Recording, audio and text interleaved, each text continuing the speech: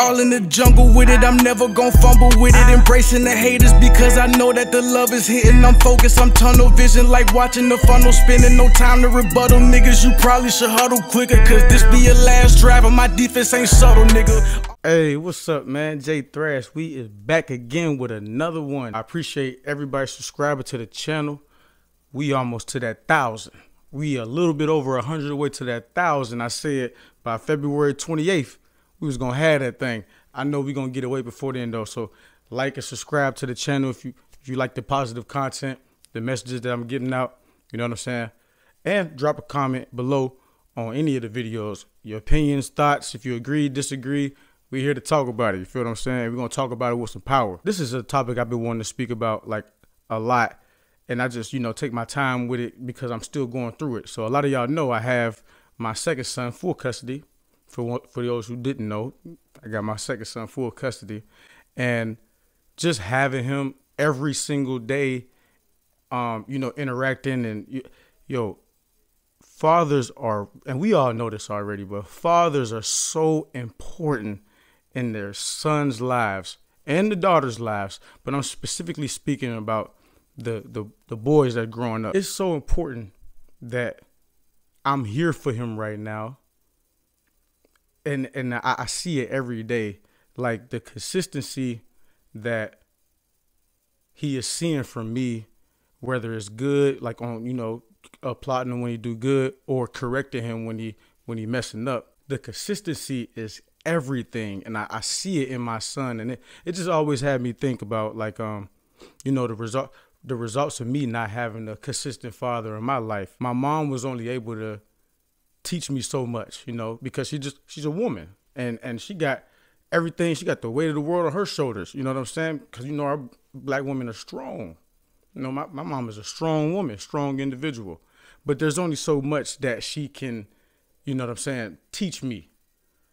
A lot of things I got to learn from, or I should have, learned from a man. But I ended up learning it just growing up, you know what I'm saying? Being in the streets, whatever. You end up growing up, you learn stuff on your own.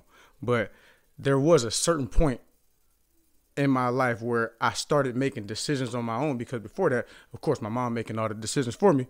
But it was a certain point where I'm starting to make my own decisions. And some of my decisions, my mom only gonna be able to agree or disagree, you know what I'm saying? And then give her perspective or her viewpoint on it from a woman's side. I never really got the male perspective on a lot of decisions I made, or even had somebody to ask about it. So I take all of that into consideration, you know what I'm saying? And I think about a lot, not every single time, but I think about a lot of those times where I might have made a bad decision and it really was a result of me not even being able to find nobody to talk to or ask about it because I wasn't comfortable enough. When I think about that, the first thing I do is go talk to my son.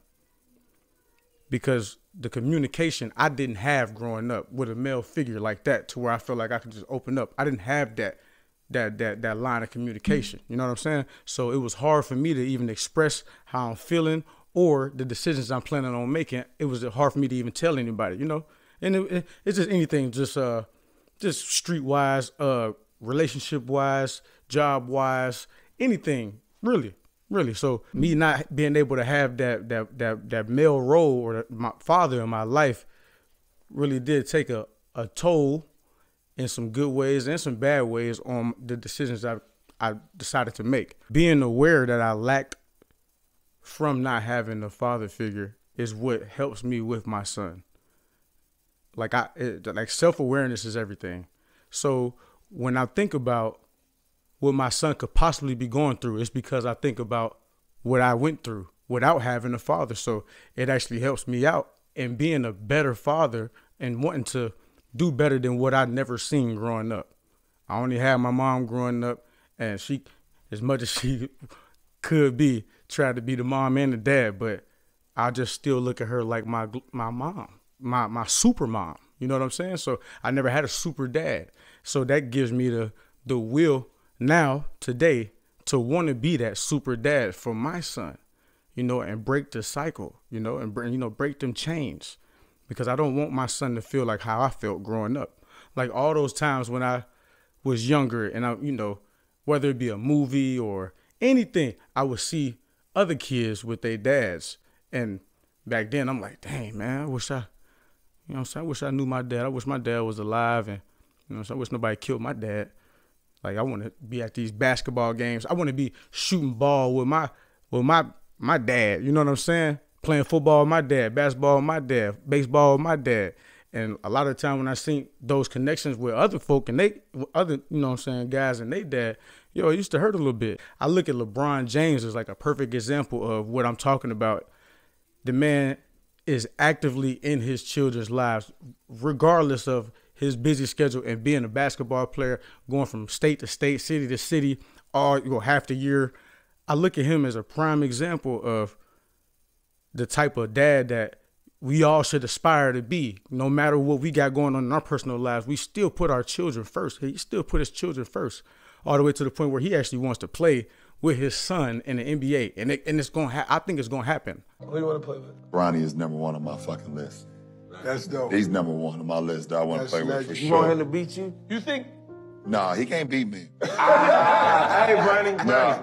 Beat your daddy, man. Not too long ago, I said, I asked him, I said, what you want to do with this? Like you want to get to the pros? What you want to do? He's like, yeah. I said, why? He said, because I want to make a name for myself. I was like, legendary. That's a bigger motivator than money. What you gonna say to that? Nothing. I said, well, let's fucking get it. Let's get it. Let's get it. It's gonna happen. But just not even on that large of a scale, just being in his kids' lives and you get to see it. You know what I'm saying? Like, this is something that need to be, like, we do glorify it. Like, it should be glorified more than when we talk about, like, the deadbeats of the world and stuff like that. Like, we have a lot of great examples of dads who are actively in their children's lives. It just don't come off like that because the masses of people is fucked up. You know what I'm saying? It is what it is. But even as an adult looking at LeBron interact with his kids, I'll still think, and I'm almost 30 years old, I'll still think about my dad and be like, dang, man, like, I would have been dope if I'd have had that. And I think about where I would have been or where I could have possibly have been, you know what I'm saying, back then if he was alive or around, And as soon as I think about that, I go straight talk to my son and do something with my son. Because I promise you, like, every time I have those feelings or think about it, I have to go see and do something with my son or talk to him or something. Because those are all the same times that I didn't have that. So being a reassuring factor in his life in every aspect is my goal. And I need him to know that I love him unconditionally. You know what I'm saying? And I need him to know that he can come to me about anything. He ain't gonna never be able to, or never want to feel like he has to hide anything from me. That's what we're working on right now. I try to make the most of every single moment with him because growing up, I didn't have those moments with my dad. My mom got married to somebody else. That's my brother and sister's dad. She got married. That wasn't my dad. I still never had those connections with him. And I probably to a certain extent used to look at him like, yo, why we don't be like, like, you ain't no real dad to me. You know what I'm saying? To me, you ain't like, and it's because he really wasn't my dad. And also another thing that I am learning right now, and it's so beneficial on both sides, for him and for me. Like, I'm teaching him patience by having patience with him. I'm actually learning how to have patience because, I just got him last year, full time, full custody. So that's for all the women out there, y'all know how it is. So that's a different level of focus that I have to give my son now, so there's a different level of dedication that I have to give him. So sometimes it can be trying, frustrating, and, we all don't respond the right way every single time we're parents. But what we have to do is try to find the most constructive way to respond to our children when they're acting out or, because for the most part, they don't really respond to the yelling like that. It's kind of hard. Like, my mom used to yell at me when we was young. Now, whatever she was saying is whatever she was saying. And she was right about what she was saying. Whatever I did, I was wrong about it, right? But she yelling at me. So a part of me is scared. I'm not trying to get whooped. These harsh, strong words that she using in this voice right now, I know this is accompanied with a ass whooping. And I don't want that. So that's all I'm waiting on. And that's all I'm ready for. So I can run, do whatever. I done missed the whole point of why I even about to get ass whooping. I done missed her whole message to me. You know what I'm saying? So that was really never conducive for me. He's literally the same. My son is literally the same exact way with me. I had to understand that and realize that like, yo, this is literally your seed. Think like the younger you. Now I have to think about how I went about things and how things made me feel. It take a certain level of self-awareness to be able to assess those situations back then and get a constructive conclusion or a constructive way to correlate that to your kid's life today. We have to break these curses or these traumatic curses that we got. We have to start somewhere. So I'm actively, trying not to do the things. Shout out to my mama though, she yelled because that's what she had to do. She felt like that's what she had to do. She yelled and whooped. Now, if it was a father around, if my dad was around, maybe she wouldn't have been yelling and all that. Maybe she wouldn't have had to be the one to try to instill the fear in me. It might have been my pops. So these are things that I think about. I think about this stuff all the time, and it really only make me a better person. Just trying to be patient with them, because I'm only stern when I have to be with them. Because a kid's still gonna be a kid. We all still gotta realize that, and we all gotta realize too that we have bad days too, but we don't want to take it out on our children. So we gotta learn that patience, and me learning that, he sees it now. He's starting to come around. He's starting to see the patience that I have. At first, he know when he get in trouble, the voice getting stern all the time, or loud all the time, or might yell. So it would scare him. He would shy away to where we can't even get to the bottom of this because he's even too scared to talk. So I have to take a different approach and be a little more calm. All these things I would have never learned or would have never knew until I really got my son full custody. I just wanted to say that to say it's so important to be in your child's lives. Brothers, fathers, we have to be in our children's lives. They need us more than they know. And they need us more. You need them more than you know. As much as he need me, I need him. I would have never been able to even test out or try to have this level of patience if it wasn't for me having my son full custody. Not every man is going to have their kids full custody. Situations are different everywhere, but the consistency is the key. They just need to see that we're there at all times. They need to see that we're there when we're supposed to be there. And then we're supposed to be there when we ain't supposed to be there, when they think we ain't supposed to be there.